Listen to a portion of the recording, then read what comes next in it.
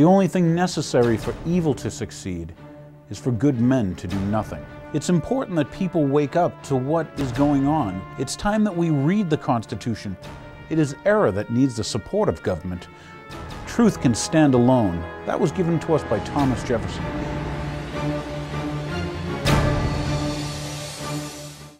Welcome back to The Real Story, everybody. My name's Daniel Happany. I've got something really good for you.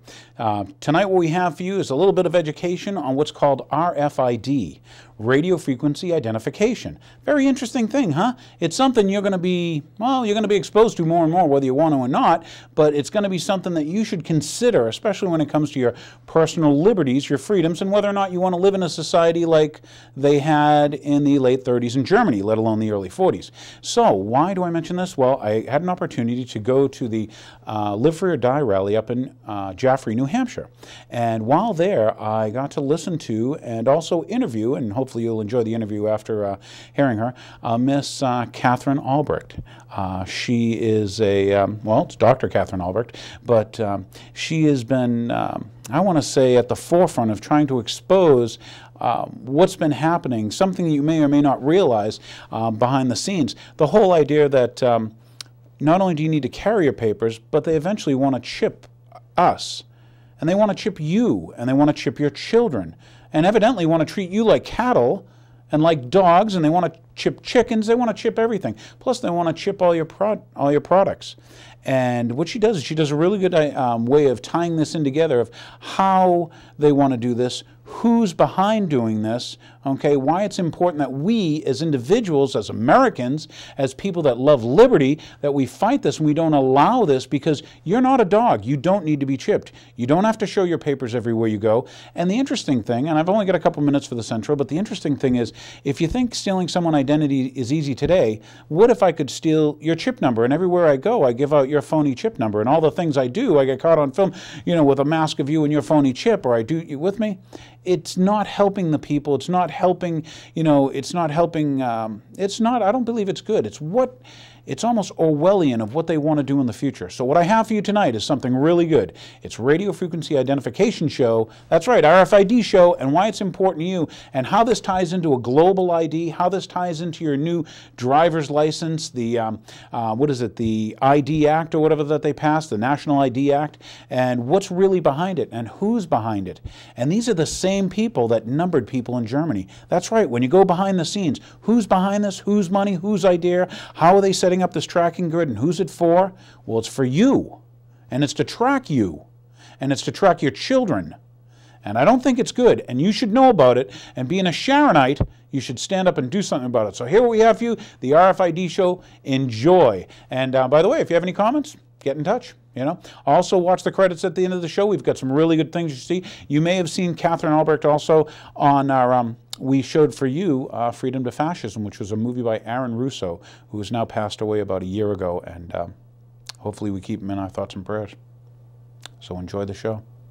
I have a good friend who was driving from Texas to California. She was stopped no fewer than 3 times at checkpoints along the roads, miles from the Mexican border, about 100 miles north. Stopped, and dogs were sniffing her car. They actually asked her, they made everybody in the car show their ID. She had some kids in the back, and they asked her to roll down the window, and they even asked the kids, hey, is that your mommy? Where are you going? What are you going to do in California? And my friend was actually interrogated. Well, why are you going to California? How long do you plan on staying there? All right, well, that kind of thing, eventually, I think people begin to wake up and say, something doesn't smell right here in my country anymore.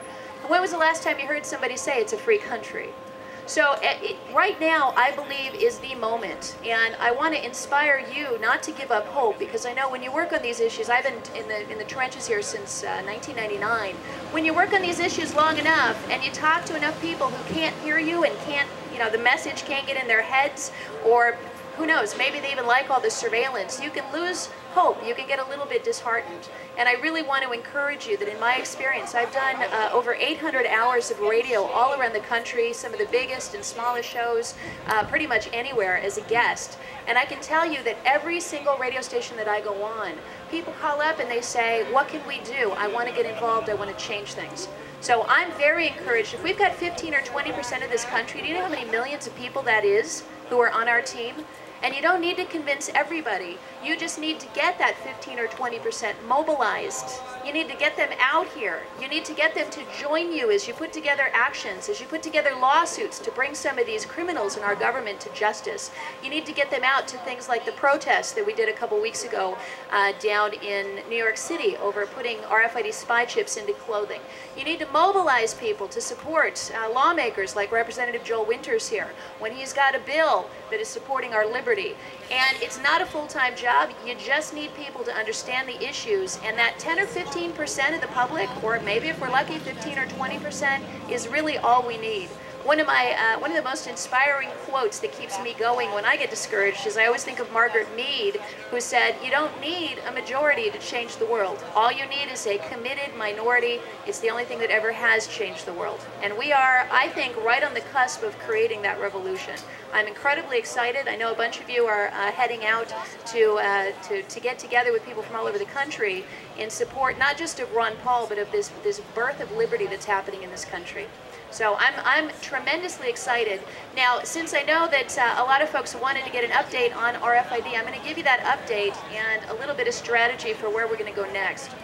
As far as RFID goes, for people who aren't familiar, those are the tiny radio frequency microchips that can be embedded into clothing or shoes or books or plastic products, really anything, and make those objects remotely surveillable or remotely trackable. This is usually how I introduce my speeches. I say, who knows you're here? How many people had to sign in to a sign-in sheet to walk in here? Pretty much nobody. Your friends know you. You know your friends. But, if somebody wanted to walk around, it would be very hard for someone maybe who didn't like a gathering like this to identify all of us. Fair enough? Well, New Hampshire, being a border state, is going to be targeted soon for a driver's license with RFID in it. In fact, they've already issued 35,000 of them in the state of Washington so far. It is part of a border crossing program. They're called Enhanced Driver's Licenses, or e-passports. They're little plastic cards, and it's literally your state driver's license. But inside of it is a Gen 2 EPC RFID tag. I know that doesn't mean anything to you, but to people in the industry, that phrase means easy to read. Let me put it that way. Easy to read from a long distance. They are not ID tags. They're not the kind they put in credit cards or use for payment. They're the kind that can be scanned from 20 feet away. So let's pick this gathering up and let's move it into Seattle, Washington, shall we? And let's say now that even though you still don't have to sign into a sign-in sheet, someone could throw on a nice, gotta love it. All right, somebody could throw on, a t-shirt, pair of jeans, throw on a cowboy hat, or, what have you, maybe grunge because it's Seattle, and cruise around the crowd with an RFID reader in their backpack, or maybe it could be a woman with an RFID reader in her purse. And simply by passing within 20 feet of any of those people in the state of Washington who have signed up for the enhanced driver's license, they could be identified by the authorities. No need to say a word, no need to even see their faces. They could have sunglasses on, they could have hats pulled down low, but if they've got that ID tag in their wallets, it can be scanned from 20 feet away. So I want you to look around. Just do me a favor and just look around and see how many people are within 20 feet of where you're sitting right now. And now imagine if you had a gadget in your possession. Just put yourself for a moment in the mindset of the watchers, the federal government, maybe some enforcement agency or other.